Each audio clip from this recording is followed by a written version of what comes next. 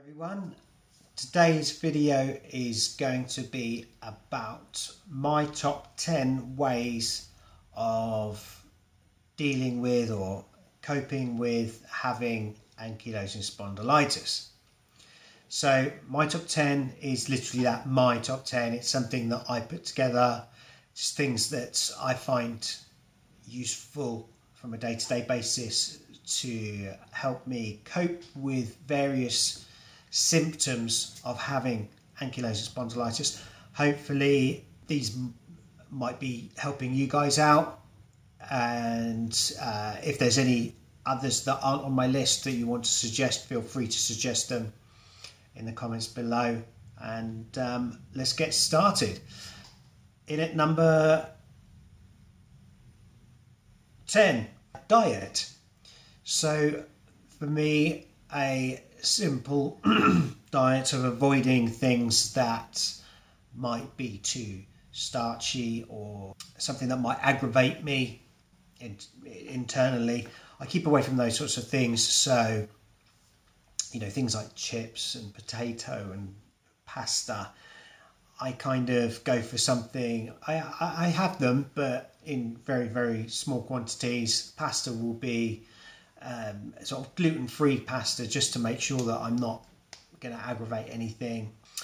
I loosely follow the keto diet, just to make sure that my body is kind of in the best shape possible to handle having AS. So for example, keto diet, if you're not aware of it, it will be things like there's meats, it's mainly just meat actually, pretty much, but check it out. It's not for everyone. I'm not saying go ahead and do it, but just have a look at it. It might be good for you. You know, I find that I like meat, so it works for me, and yeah, keeping away the starch. So in at number 9, we've got a bath with Epsom salts. If you've got time for a bath, great. If not, you know, I find having a shower actually helps with things like movement. It helps the stiffness subside a little bit. It's not, you know, a straight away cure or anything like that, but it does help. So a bath, even better. You're sat there soaking all the goodness of the Epsom salts in, and it's just very relaxing, really. So that's number 9. In at number 8, rest. It's important to listen to your body. Your body will tell you when to rest. Also, what I do is I put aside time for rest. So if I've got a few jobs to do in the day, I will go, you know, job, rest, job. So I'm specifically setting time aside to relax, catch up, you know, get my energy back. The idea behind it is that you sort of plan your day so that if you're feeling tired, you've got an opportunity there to catch up on, say, sleep or whatever you need to do. In certain circumstances, that rest period might not be perfectly timed, in which case what I do is I have my rest then. If I'm still tired later on, I will have a sleep later on. So just make time for rest. Listen to your body, basically. Which leads me perfectly on to number 7, which is spoons. Now, if anybody is familiar with the term spoonies, then you might know what I'm talking about. Basically, what a spoonie does is have a set number of spoons throughout the day. Each activity that you do, whether it be getting up and getting dressed, that might be an activity in itself, is measured in 1 spoon. So say for example you have, I don't know, 10 spoons in the day.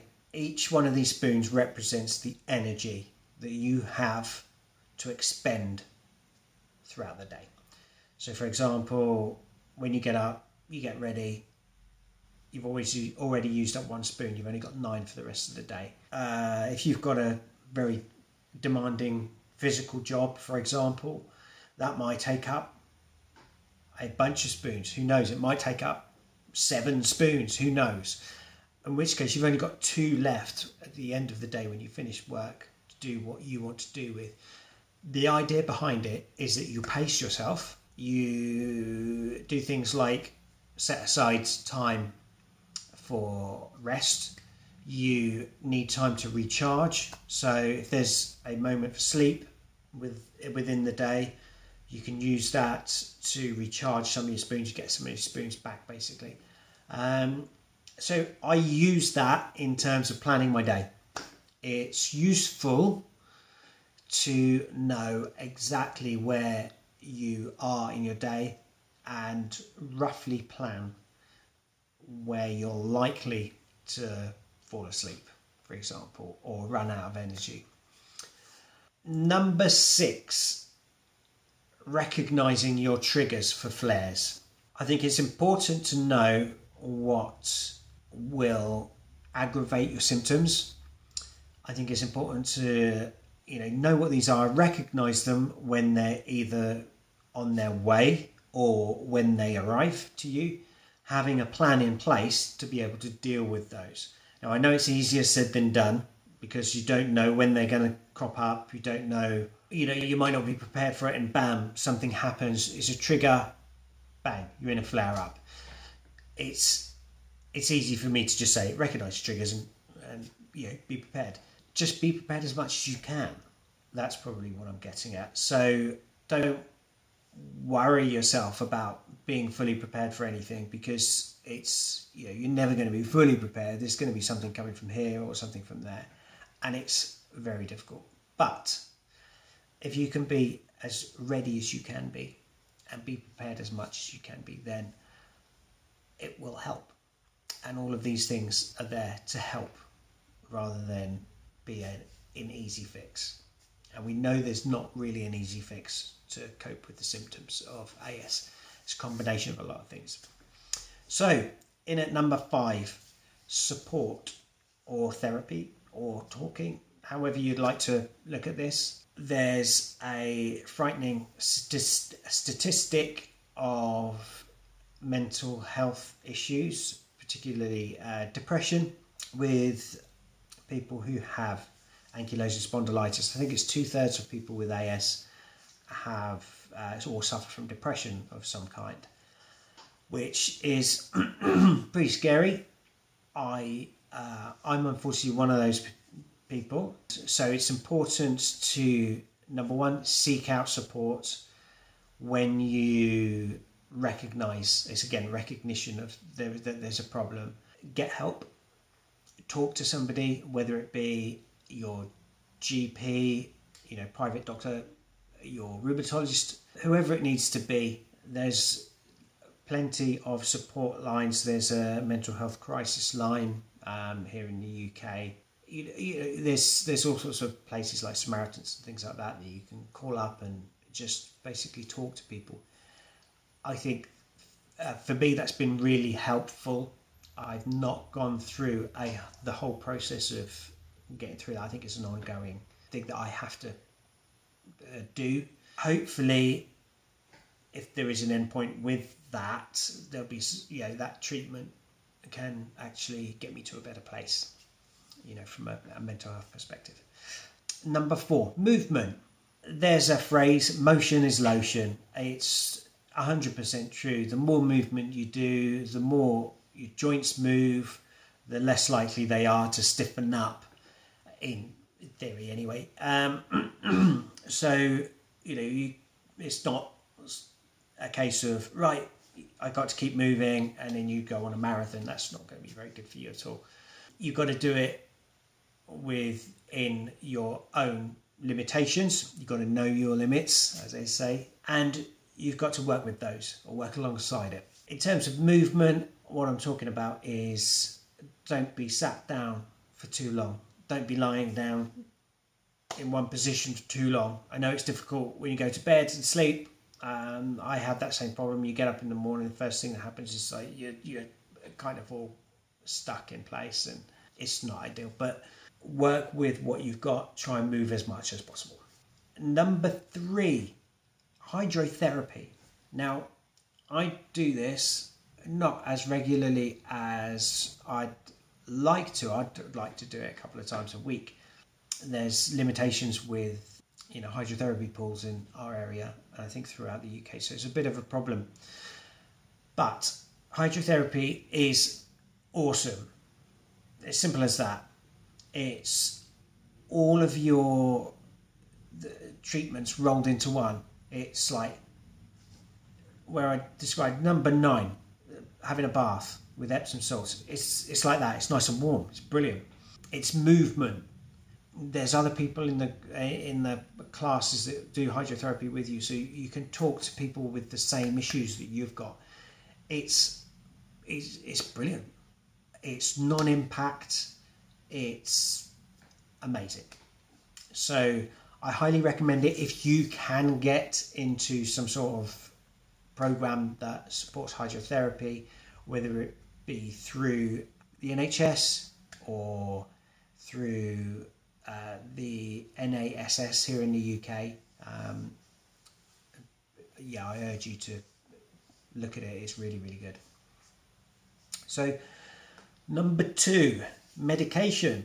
So medication is really, really important. It's not something that I think is the be all and end all, but at the end of the day, things like inflammation, there's an easy way and a hard way of kind of treating it. The easy way is medication.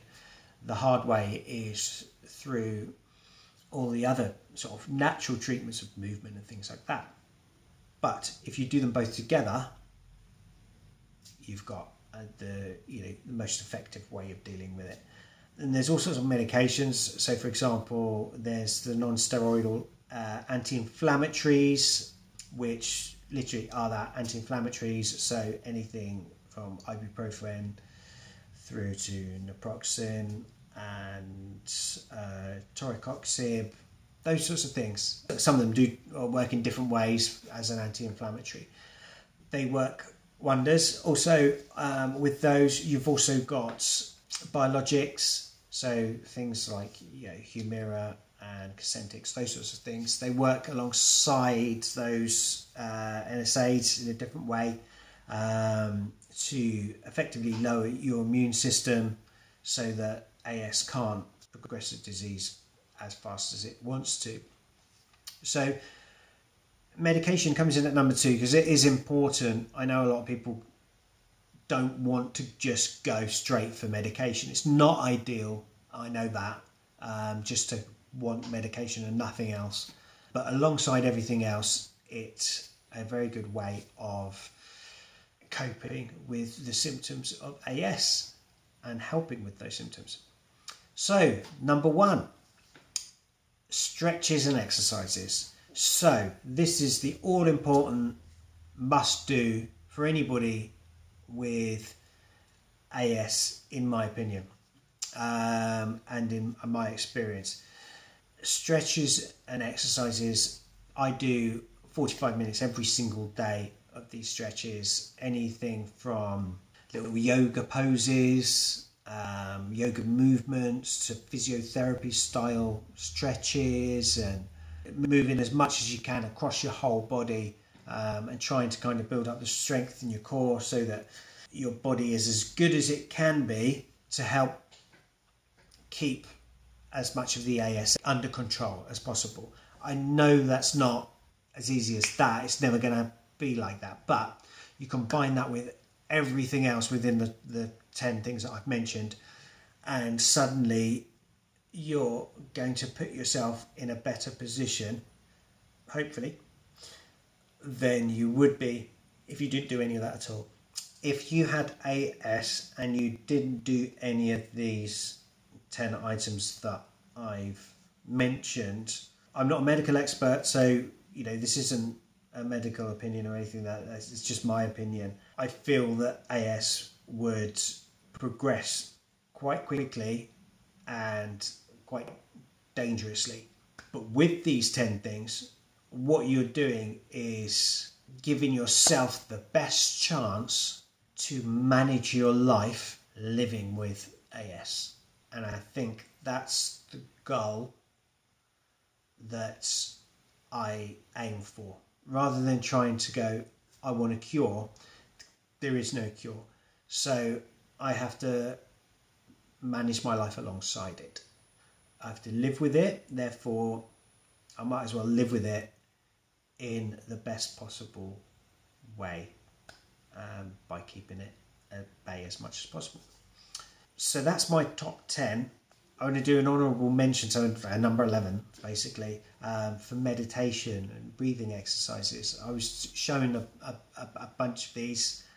They were quite calming in a way, and I know they work for some people, I know they don't work for others. I felt that I wasn't the right person for them to work for. They didn't seem to work for me.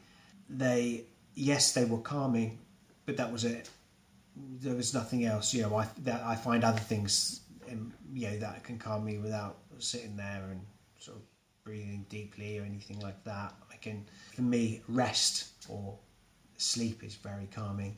You know, when I manage to actually, sleep properly. But yeah, anything like hydrotherapy, that's calming for me. So I use those. So that's my top 10. If there is any other suggestion that you might have that you think should be in this, or if you think that something else should have been number 1 or something like that, let me know in the comments below. And I'd really appreciate it if you just subscribe to my channel. I'm trying to build up my channel so that, I'm trying to create a lot of awareness about AS. There doesn't seem to be much out there, to be honest. I think it'd be good to get as much awareness out there as possible, and let people know that this disease does exist, and hopefully we can help each other to be in the best place as possible. Thank you for now, and I'll see you next time on the next video. Cheers.